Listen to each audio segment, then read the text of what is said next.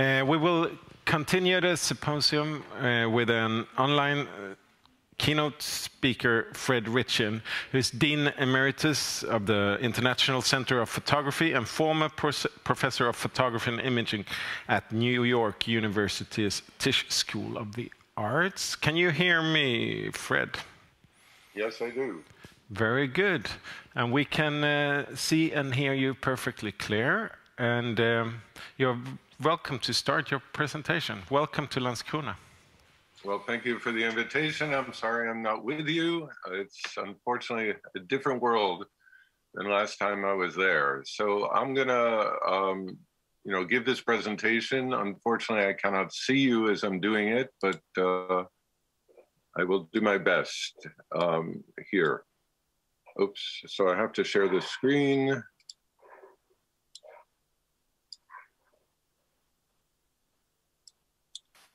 So I'm assuming you can see the presentation. Yes. Good.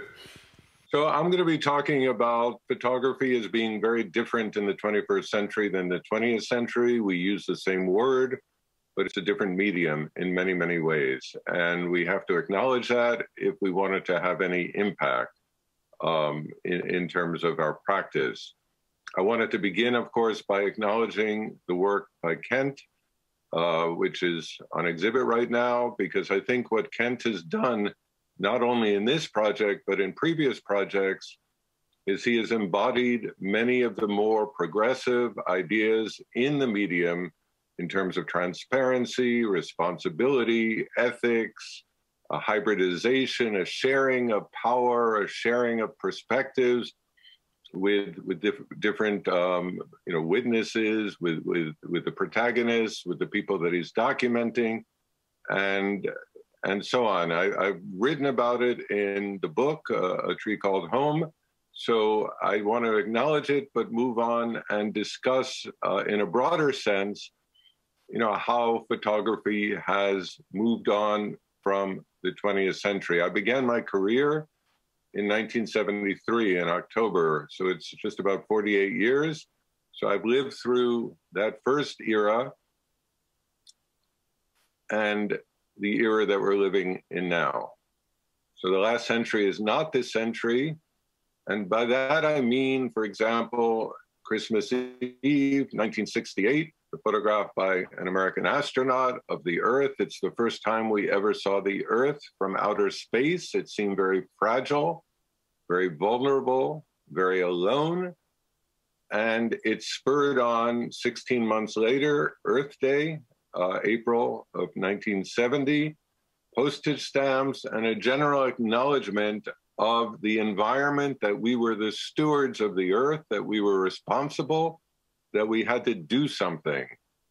And in this era of the diminishing of biodiversity, of climate change, environmental degradation, it's very difficult to find iconic imagery that pull people together at this point. It was a different era then. And I think sometimes we continue to search for the same kinds of images as the last century.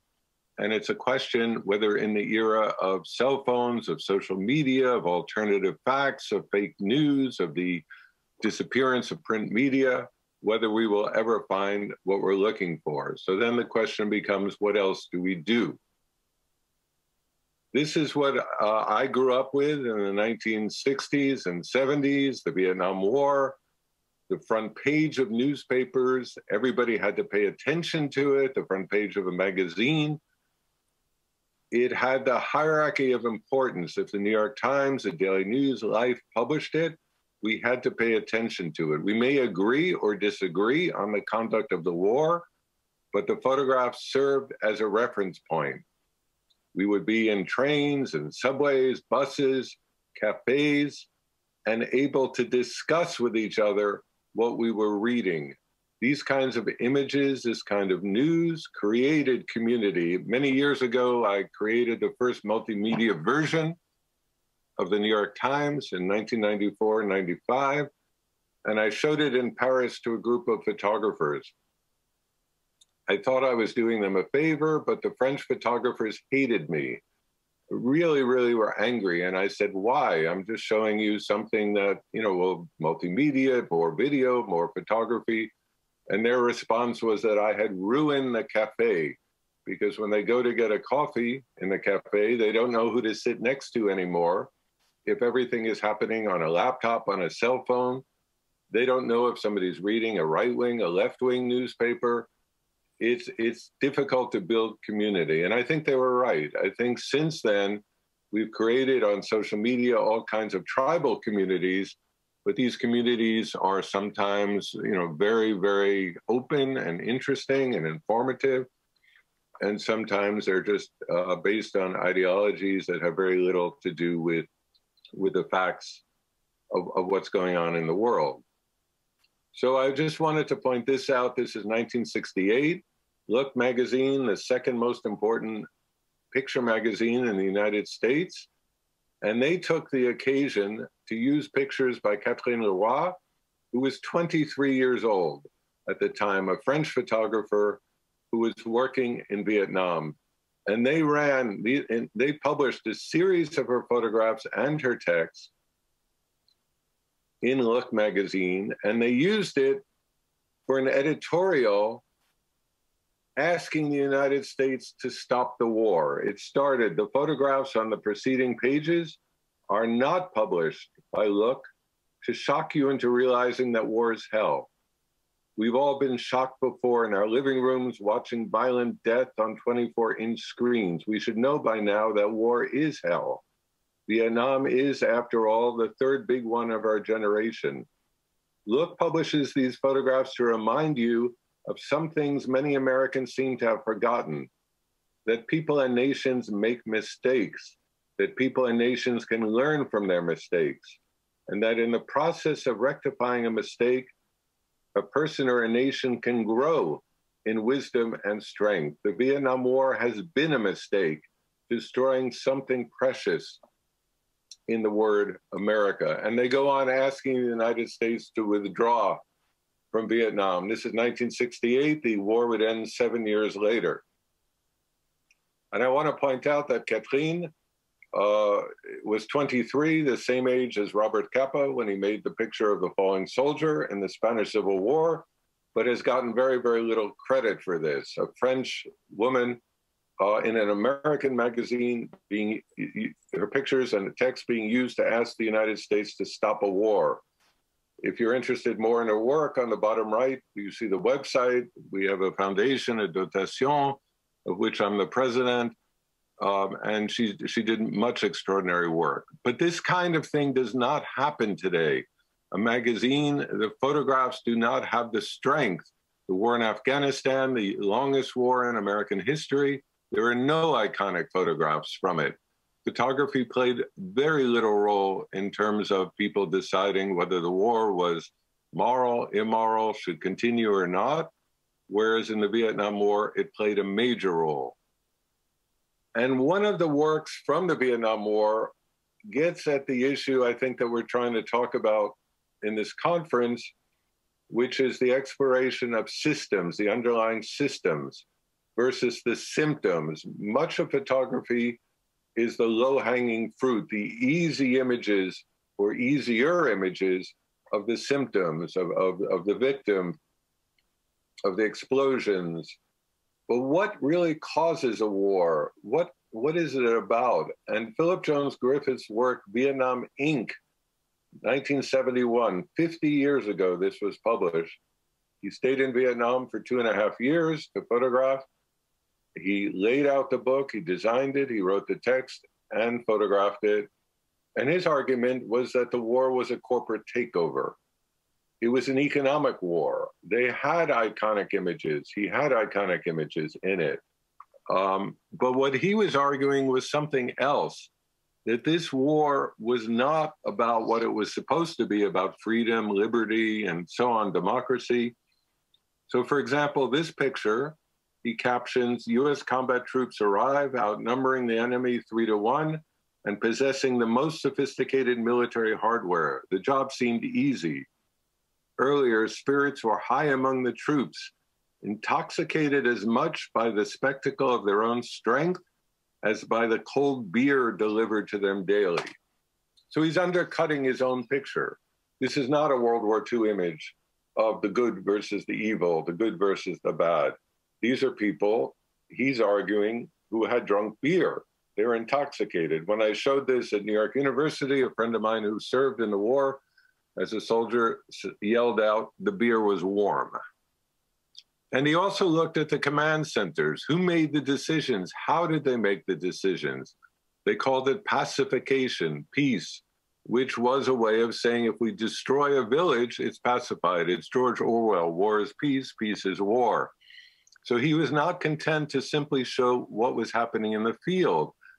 He also showed how an industry based on sex workers, the dehumanization of girls and women in Vietnam, grew up around the war. So little girls would sell girly pictures and their older sisters would work as sex workers. So he was somebody who also looked at the infrastructures, how villages were set up, the governance was set up. Again, it wasn't simply, here's the spectacle of war, but it was something else. American troops basically assaulting a Vietnamese woman. You didn't see this in terms of the depiction of war. It was supposed to be heroic, and often it wasn't. Or the car salesman who used to visit the soldiers in the field selling them cars. So when they came back to the United States, they could live the quote unquote American dream. And as it got too dangerous, they just mailed them the brochures. He also photographed the pilots who dropped the napalm from 10,000 meters in the air. Very, very few people connected the air war to what was on land, to the pilot and the person who was burned, using the montage of layout. So to me, the Vietnam Inc. 1971 is one extraordinary model on how you look at infrastructure, systems, underlying ideas. He was very sardonic, critical, as opposed to simply adding more images to the spectacle. The synthetic. I'm taking this moment to say that we live in a different moment now, and it's being recognized broadly by people in security, by people in insurance, by people in law, but often not in the photographic community. So for example, neither of these women exist. These are synthetic images. All these women are synthetic. They're not people, but they look like people, as does this child. There's a website in Argentina, generated photos, and here you have 2,684,000 free artificial intelligence generated photos. I copied this image this week. And you could choose, for example, which ones you want. And they're used in all kinds of different industries now. It's been suggested that they be used to show how diverse certain institutions are by adding people of color when there are no people of color working there. So for example, here you have a choice on the left. I asked for beautified, left-facing young Black people, and that's what I got. None of these people exist. Or I asked for natural young white blonde hair, long hair, joyous females. None of these people exist. Or beautified infant, joyful person. None of these people exist. You could do it yourself. And so the issue then becomes for people in photography, once these images are distributed and used more and more widely, the actual images, how will we know the difference? They argue, for example, on the site that you can make a generated image of yourself, a synthetic one. It's not you, but you could put it online, so you're harder to trace. Or you could use your own face or anybody's face without worrying about likeness rights. You don't have to pay anybody because the person doesn't exist. This also raises issue for child pornography. You could have synthetic children who don't exist. And therefore, the laws in certain countries, it would be much more difficult to prosecute people for it. But that you begin to live in an environment in which it's very difficult to know what actually happened in the world or not. So one of the stock photo agencies, the guy was just interviewed, and he said that in 5 years, you'll have the choice of generating either 100% synthetic photos right from the toolbar, or merging those synthetic elements with real-life photos to create something completely new. So he's arguing stock photography in 2026, that the client will be able to generate a new image that looks like a photograph but is not a photograph. So what we're facing at this point is a new era in which much of what we do is going to be viewed with skepticism. And I think we need to come up with solutions. One of the arguments I've made for a long time is that analog photography of the last century is Newtonian, cause and effect, continuous. And the discrete pixels, zeros and ones, the integers, is much more quantum, which is alternative. And we see that in Jonas Bendixen's work, which I'm sure you know at this point. A book on Veles in North Macedonia, which was a center of misinformation in the United States. And he published this book several months ago. I spoke to him. I was sworn to secrecy. He made these images, and none of the people exist. They're all synthetic. There's a 5,000-word essay that accompanies it that was created by artificial intelligence. And what he was doing a test to see if anybody picked up on it, and nobody did, including people at Magnum. He's a Magnum photographer. So, you know, and at Perpignan, they showed the work as actual photography. So if the photo community doesn't see the difference, you know, obviously the challenge is, what is the public going to think? And fake news, alternative facts, and so on and so forth will only accelerate in terms of people's, you know, perception and misperception of the world. So one of the arguments I make also is appearance. Photography was the 20th century, the phenotype, genotype now, the algorithm is much more important in the 21st century. So we see things like this. This sold at $432,000 at Christie's auction 2 or 3 years ago. It was supposed to sell at $7,000 to $10,000, so it sold at about 40 times more than it was supposed to. And it turned out it was made by algorithm. So a lot of what we're seeing now in music and increasingly in photography and painting is algorithmic work. It's not by people anymore.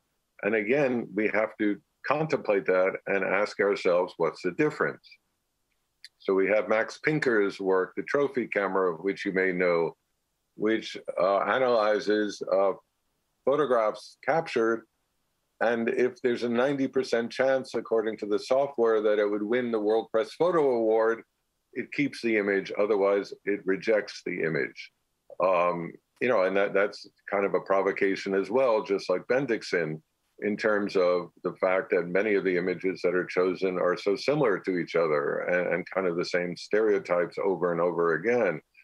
One of the questions I have is whether it might make sense to have a photojournalistic camera, one that does not allow the photographer to change the image, to modify it, but, you know, is basically a record of a quotation from appearances, a record of what's being seen. You know, do we need to move somewhere like that? And you know, it's an idea from John Berger that a photograph is a quotation from appearances. I like that idea very much, that if we think of the documentary photograph like a quotation of words, you can't change somebody's words if you're quoting them. If we think of it as a quotation from the visible, you know, maybe that's a way that we could start to distinguish what we do in the documentary field from synthetic imagery, from photoshopped imagery, like this, you know, 1982, the original image on the right, National Geographic going back in time to move the photographer a couple of meters to one side to get a different point of view. This was the first future news photograph, the two ice skaters to meet the next day. This was from a Finnish newspaper, a Swedish airplane crash. And they did it without any photographer present and without a camera. They just asked the eyewitnesses what did it look like, and they composited it.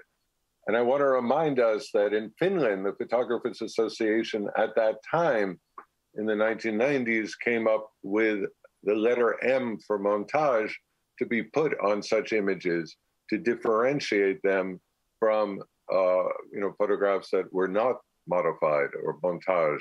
And we've kind of abandoned that. But I think it's something that we need to think about again with some urgency, because, in a year, 2 years from now, there'll be more and more and more, synthetic imagery, deep fakes, videos, of things that never happened.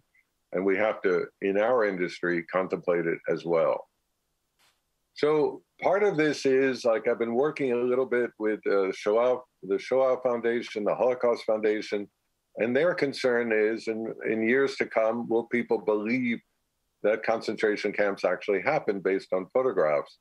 And there's a consortium called the Content Authenticity Initiative that's using things like blockchain to try to stamp imagery so that it can be traced back and authenticated, that they actually happen. But again, the people outside the field of photography are very, very concerned that the photograph will no longer be a historical record.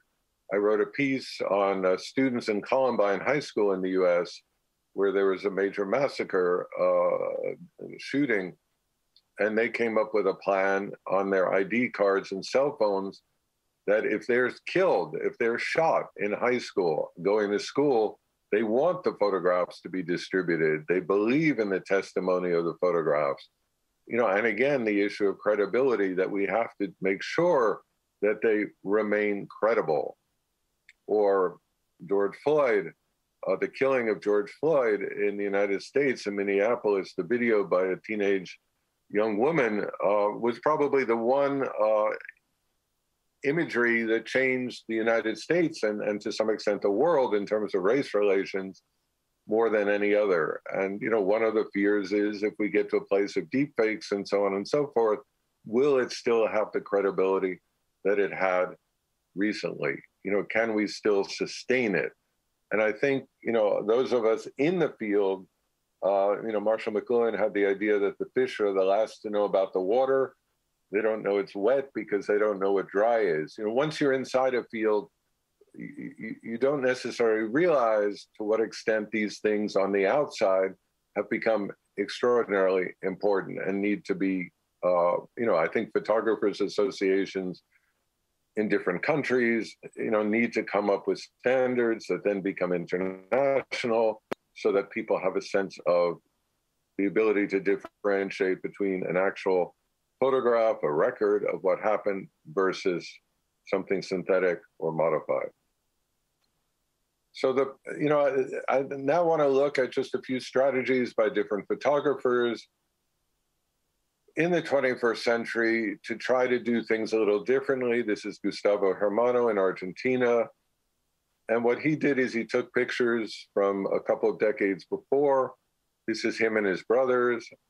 And then he did the same scene 20 years later or so of people who've been disappeared by the government, disappeared and never heard from again during the dictatorship.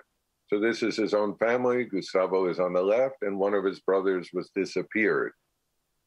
These are two brothers, and only one survived. These are two sisters, and only one survived. So the idea that photography doesn't only have to be about the past, but also the implications of the past on the present. The sister has to live without her sister, who was disappeared. So it's not just placing it in the past, but it's bringing it into the present. The baby had to grow up without her parents. So in Argentina, there's been an awful lot of work in terms of memory, in terms of how to bring memory into the present. And I just wanted to bring that into the discussion. Also, the photograph typically has been something, the camera never lies. It's all about the answer. But there are people who are opening it up to also be about the question. This is Gilles Perez in Iran during the Islamic Revolution. We published this when I was picture editor of the New York Times Magazine, a vision of Iran, not what's going on, but a question of what is going on. So that the photographer who's French, living in New York, in Iran, who doesn't speak the language, is asking questions, what's going on? So the photograph itself can interrogate much like Kent's work, I think, does in The Tree Called Home. It asks questions. What is going on? And it asks the reader to share in collaborating with the answers, as opposed to, you know, this idea we have that a photographer can arrive in a foreign country, make pictures, and suddenly give us answers when he or she doesn't really know what's going on. Also, the idea that photography can be both first-person and third-person photojournalism. Cartier-Bresson said to me that photojournalism is keeping a journal, a diary with a camera. So this was Raymond Depardon, 40 years ago, published in Libération. It was 30 days working in New York City, one photograph a day with his caption. So it's raining, it's Independence Day, it's a holiday, the city's empty. He makes a visit to the Statue of Liberty, he discusses all night with a girlfriend. I want to go back to France to leave everything. I force myself to make a photo. I ask myself, what am I doing? Everything's sad. It's a bad day. I start to read the novel G by John Berger. So the idea, you know, in this age of fake news, alternative facts, that sometimes it's the first person of the photographer, how the photographer experienced it, responded, reacted, that can also create a link with the reader.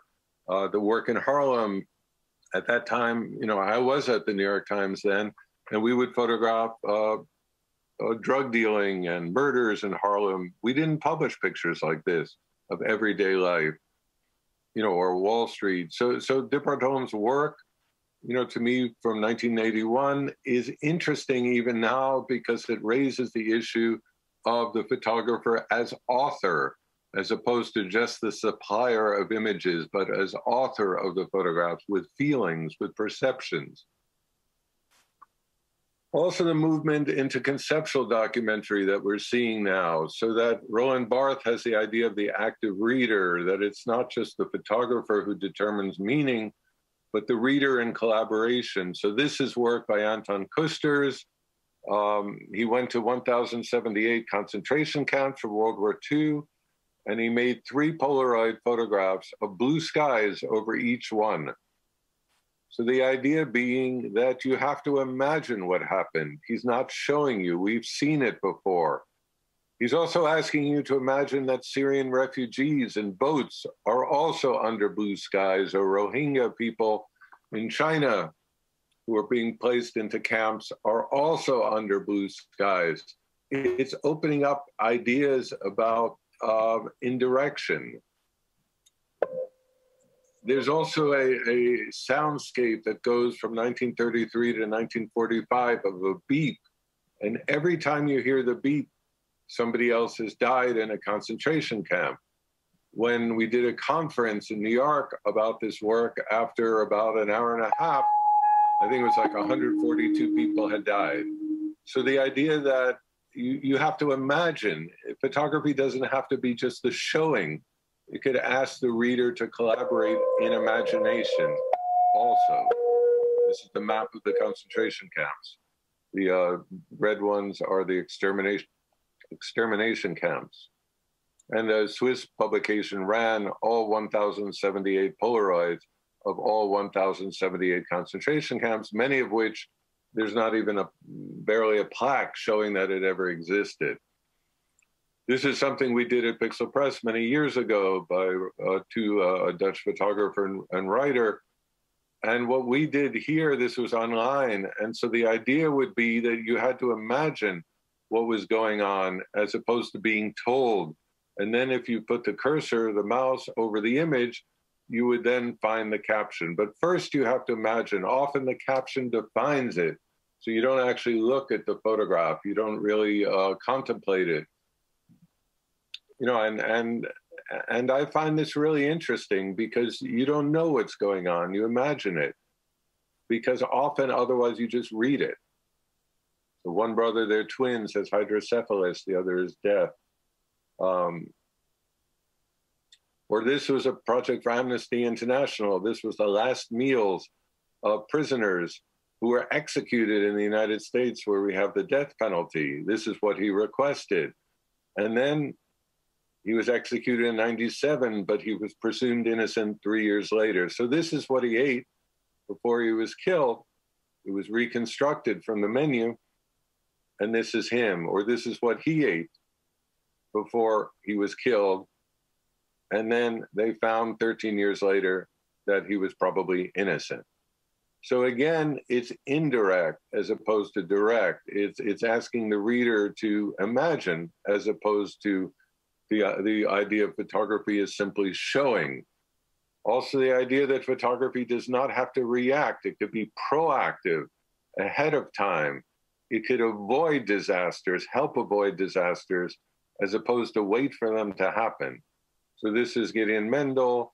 In Africa, they had this very racist idea that if you gave antiretroviral drugs for HIV to people sick, they would not take the medicine. They wouldn't be disciplined enough. So NGOs, governments were not giving money. So he went to a pilot program in South Africa, where he's from, for over 4 years, and he watched what happened. This woman took her medicine. Here she is with her sons, a capable person. And I have this email from UNAIDS saying that 8 million people are in treatment today, largely because of his photographs. So rather than waiting for the most graphic imagery of people dying of AIDS, he decided to work ahead of time and prevent it. And in part, 8 million people are on treatment because of the work. These images are not celebrated the way the images, the graphic images of disaster often are. But I think they're more important in some ways because he was helpful in preventing the worst. The same with climate change. Instead of waiting for the worst to happen, what kind of images could be made so the worst does not happen? A proactive photography, a peace photography. If you look in the library, there's usually many, many volumes of war photography and very, very few, if any, of what might be called peace photography. It's also the idea of sharing the power with the protagonist. I've discussed with a friend, can we use the word subject, a friend at Al Jazeera, and we argued, no, you can't. You cannot call people your subject. It involves a hierarchy of power. It's your protagonist. It's your hero of sorts. And so the idea that when World Press Photo, this was the picture of the year, affluent Lebanese drive down the street to look at a destroyed neighborhood, 2006, the caption was incorrect. This is the photo of the year. It turned out to be they lived on the street. These people, they were coming back to see it. The woman herself making some video, which I would have loved to be able to click on the camera of the woman and see what she saw versus what the foreign photographer saw.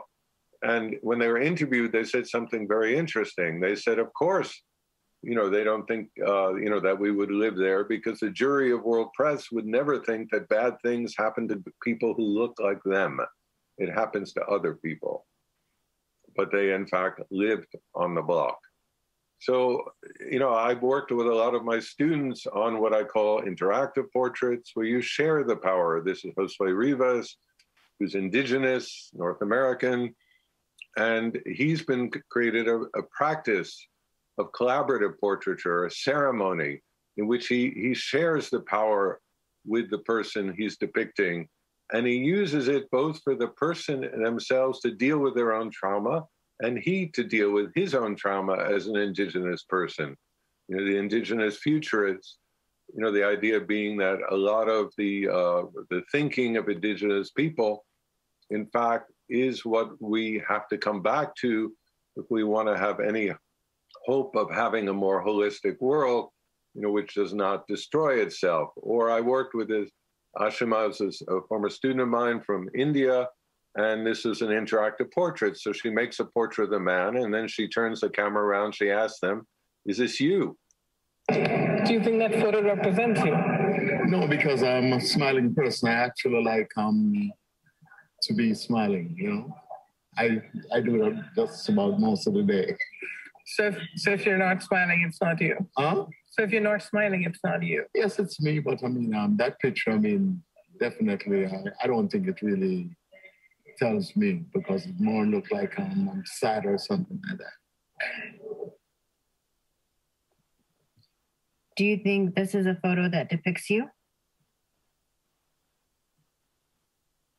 that says who you are? No, Why not? because I don't think any picture ever will. Why? Because it's just, you can't see inside of a person in a picture. You can see parts of them that leak through, but that's just a glimpse. And this is a student of mine from Indonesia, and she showed the man 2 pictures of himself and asked him to choose. Soalnya pas santai aja itu kelihatan orang santai aja. So he chose this one because it was a laid-back photograph. It does not look like someone is occupied with work or busy doing things. I'm just resting.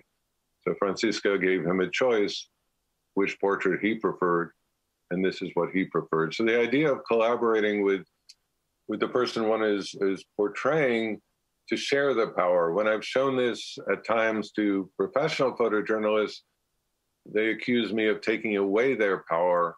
And I'm arguing that I'm giving more possibility, and the digital gives more possibility. You couldn't do this with film, turn the camera around and just show the image, but now you can, and you could actually create a dialogue. Is this you or not? So people without agency now have agency. People who are often considered poor or the other, can actually speak back and say, is this me or not me?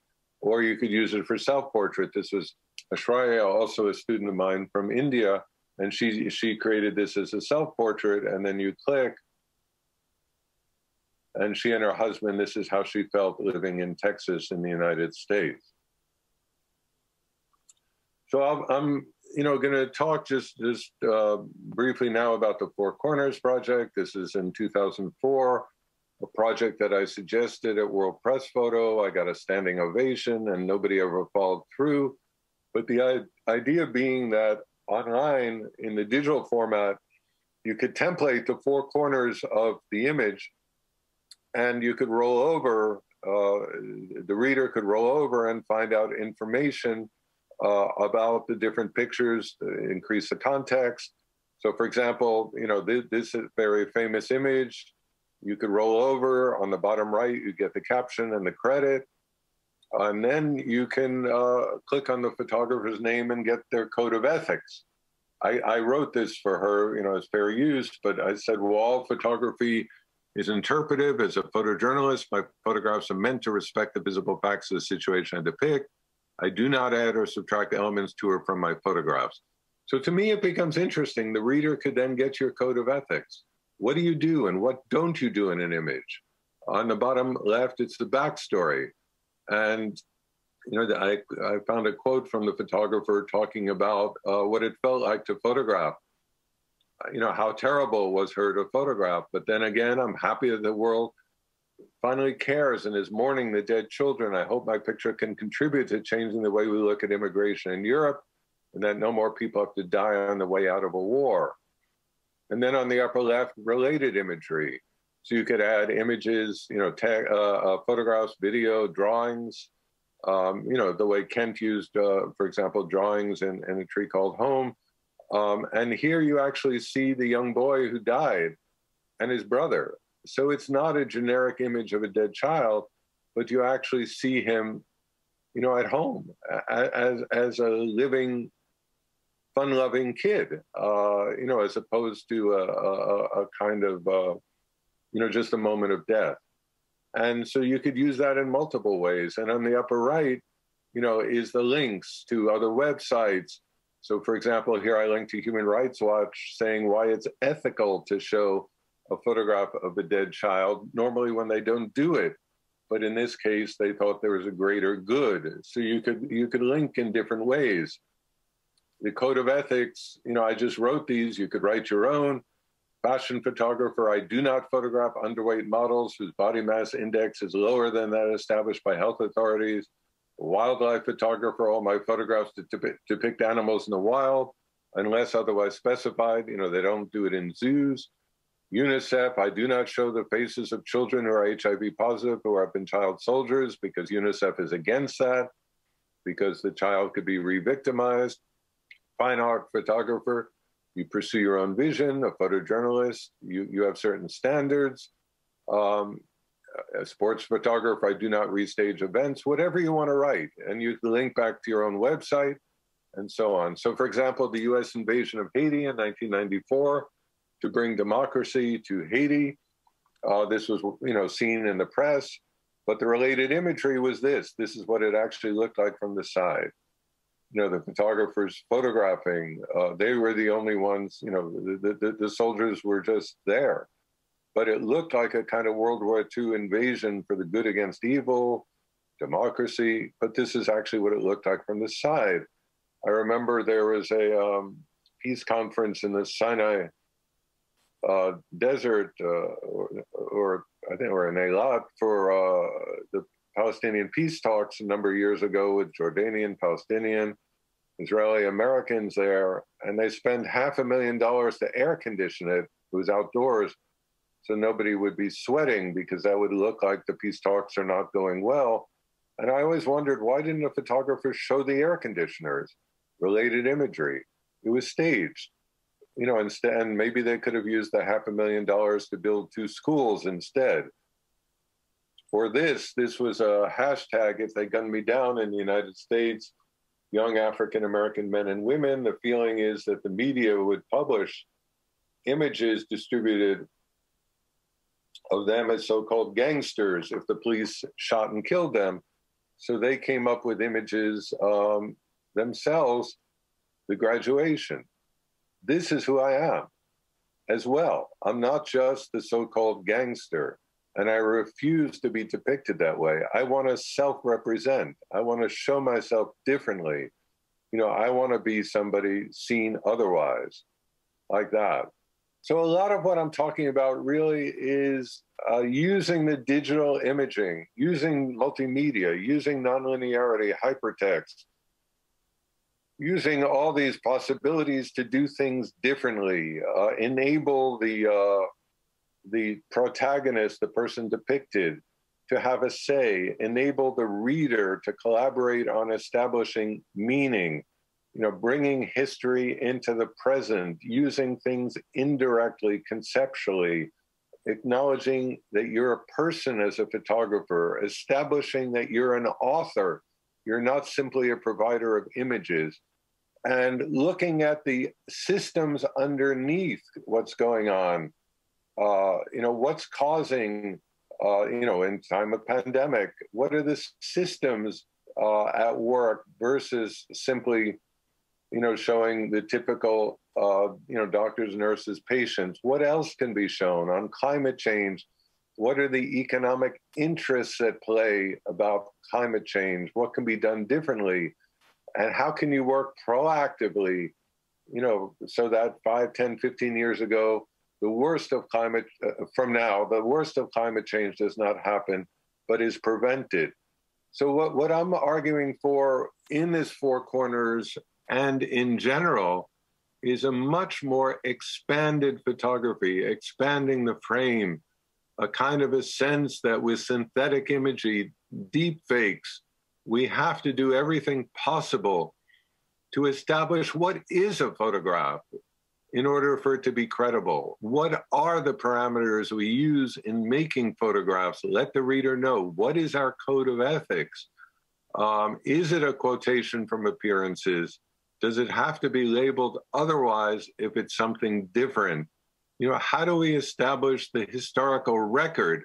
Because, one of the arguments in all this goes back to Doctors Without Borders, Bernard Kouchner, in the 1960s. He said, without a photograph, there is no massacre. Nobody believes the eyewitness, the survivor. It's subjective. But the photograph is viewed as credible, as testimony, as evidence.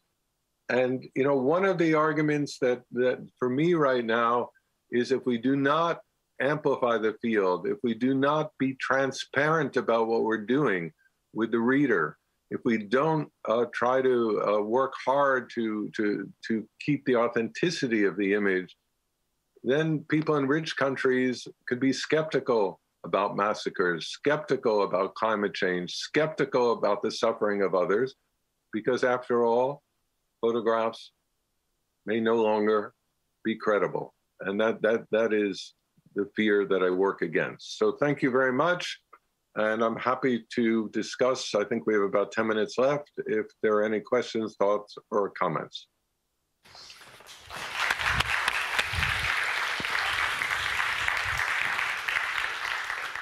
Thank you for that. Any questions here?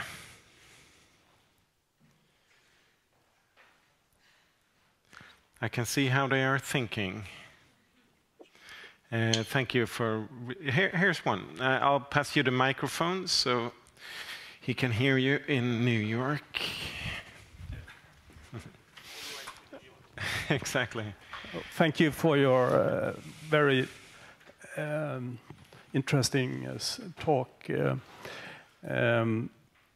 I would like to quote, or at least quote Roland Barthes. He's saying that the problem with photographic image is that reality is what we look at or try to find in the picture. And that's what your project is, to save reality in the pictures, I would say. But with the beginning of your speech was more the challenge to that. Thinking further on with Barthes would be that the photographic image is coming closer to the modern art, where reality is no longer at stake. Would you say that it's possible to save reality in the photographic image? Well, I think the term reality is not the best term, because there are multiple realities. A novel can be more real than a nonfiction. Fiction can be more real at certain levels. What I'm getting at is that the photograph, as a lens-based mechanism, was a record of the visible. Within the frame, it was a record of the visible, just like an audio recording is the record of what's said. We all know that it's not objective. We all know that it's not true in an absolute sense, but we do know it's a record. So if you're saying these 7 people were in the room and the photograph shows it, the photograph has a certain credibility that way. If you ask somebody and they say, I think there were 7 people in the room, it doesn't have the same credibility. So for example, if there's a massacre happening in a foreign country and you see a photograph of it, traditionally or typically in the 20th century, it had a credibility. It was a visible record. You could argue to some extent, was it an actual, why did it happen? Should it have happened? What do we do about it? But it was a reference point. And so I'm arguing more for reference points than for reality. That this is, with Ken's pictures in the, that he's showing in a tree called home, we don't suddenly say that place doesn't exist. The photographs themselves and Leonid's, work as a psychologist who worked there, which amplifies it, and then the artistry of, the people who live within it, all those things together, create a context of believability, a credibility that that place exists. And the photograph is often taking the lead there. So again, the war in Afghanistan, 20 years of war with zero iconic imagery, the photograph did very little. I remember I moderated a panel discussion in New York right after the US invaded Afghanistan, and the front page of the New York Times was some guys with long beards and turbans sitting on the ground in Afghanistan. And I said to somebody on the panel who was a photo editor at the New York Times, why did you choose that image? What does it mean? And he said, well, it reminded me of Sunday school when I was a kid, you know, a kind of Bible stories. And it's a terrible reason to choose an image. It's like inflicting a stereotype on another country. So that's not real. That's not true. It's a record, though. It's a reference point. So all these things have to happen together, where we acknowledge which images are reference points, are the images themselves, what kind of context do they need to explain what they're really about? How can we incorporate the points of view of the people in the images, the bystanders, historians, whoever, you know, have something to add to it, because the photograph itself is insufficient. But can it still remain a visible record, at least at certain times? And I know, like when I published in Sweden in 1990, the In Our Own Image book I wrote, the first book on digital imaging and the issues of manipulation, it was published by Gösta Fleming. And then the Swedish military published a book, what do we do about it? You know, what do we believe in society? What's actually happened and not happened? So, you know, that's the level I'm talking about. At the level of truth, you know, what is authentic, what is true, you know, you can get at in multiple ways, and this photograph is only the starting point, you know, as a starting point in Kent's work as well. It's a starting point. But I'm asking the question, do we want the photograph as a reference point to endure? Is that important to us as photographers in the photographic community? That's my question. And if we do want it to endure as a reference point, what do we do about it? You know, do we put a special frame around it and say we didn't tamper with it, we didn't manipulate it? You know, do we define a photograph in a certain way? Or do we allow it to be malleable, changeable, modifiable, like art? And I think if we do that, we have to think of the people in need in the world, because if they say, oh, that's beautiful art, those pictures, we don't have to take it seriously, it's just an artist's rendition.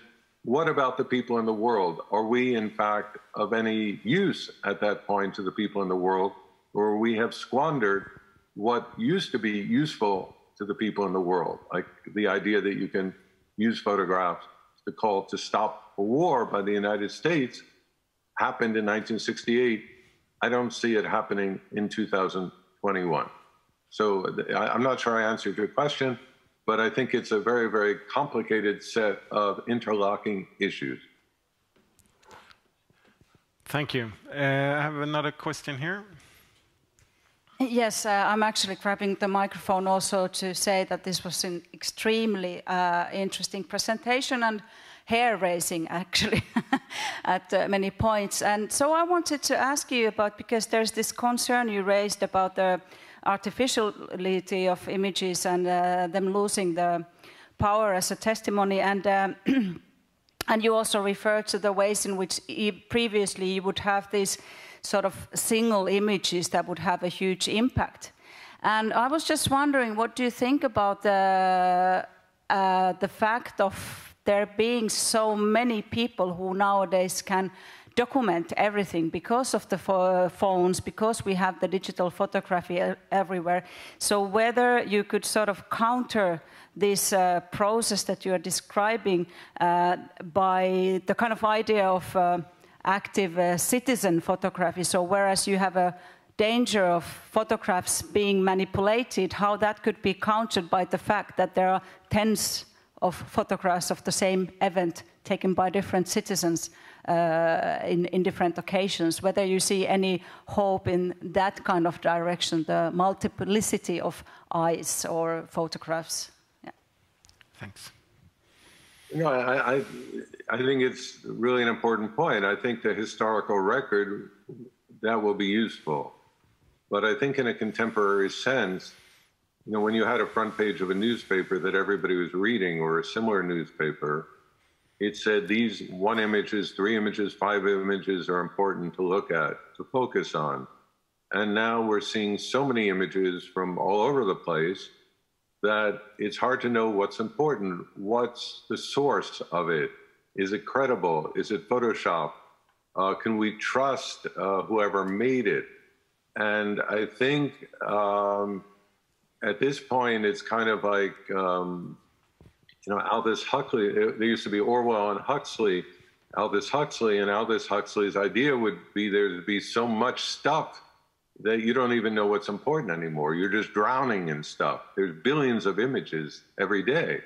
So what's important? What goes forward? And then what happens is it becomes tribal.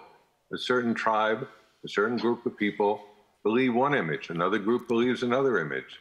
And it becomes a kind of war of imagery, and it peters out. So I think if I was in government and I was a dictator, I would be very happy to see so many contrasting points of view, because there's no way, I don't have to be challenged at that point in government. Occasionally, like in the video of George Floyd, you know, there is an impact at this point, but it's still quite rare because, you know, my sense is we often know less about other countries than we ever did. One thing I would like to see happen is high school students, university students curating social media from their neighborhood, from their country, from their city, and telling the rest of us what's important. That's the first assignment I give in class to my students, because I usually teach students from all over the world. You know, in Bangladesh, curate your social media and tell us the 10 pictures that we should be looking at. That, I think, would be very, very useful if there were a website or websites in which that kind of work was curated. At this point, it's just chaotic. And, you know, again, I use the term meta-photography. I think we need meta-photographers more than photographers. We need people who can curate the billions of images and tell us what's important, what to look at in order to understand a society. If I want to know about Ethiopia, which are the 20 images this week that I should be looking at? If I want to know about Sweden, which are the 20 images I should be looking at? Otherwise, you know, I end up in stereotypes at this point. I know very little. And it's also an issue of how much time we have. I remember talking to a class of working class people and younger people, and the working class people said, I have 10 minutes a day to look at media. I have to make dinner. I have to, you know, put the kids to bed. I work, you know, many hours a day. I don't have time to look at hundreds or thousands of images. I need, in 10 minutes, to be told what's going on. And we're not doing that for people at this point. So there's problems when you do that, of hierarchies of power, but at the same time, there's also something useful. In terms of climate change, what are the 20 images I should be looking at this week? I have no idea. So the one I keep going back is the Earth in 1968. Because, you know, to me, that makes sense. But I'm not sure about everything else. I don't know what's inflated, you know, and so on and so forth. So yes, historically, it's very useful. We've seen in the Arab Spring, for example, social media being incredibly important. And for the most part, it was not strong enough to get the societies into a more democratic, a more holistic place. So it's useful, but it's also problematic, and it has to be addressed. I think an entire conference needs to be come up with, how do you use social media in more effective ways in contemporary society, not just for the historical record, but how do we do it on subjects, you know, whether it's COVID or climate change or whatever it would be, so that somebody curates for us and tells us what to look at, as opposed to just getting a mass of images. Thank you for that. Time's up, and I hope to see you in person in Sweden next time. And thank you for this incredibly inspiring and interesting speech. Thank you. Thank you. Thank you all very much. Have a good day. Thank you.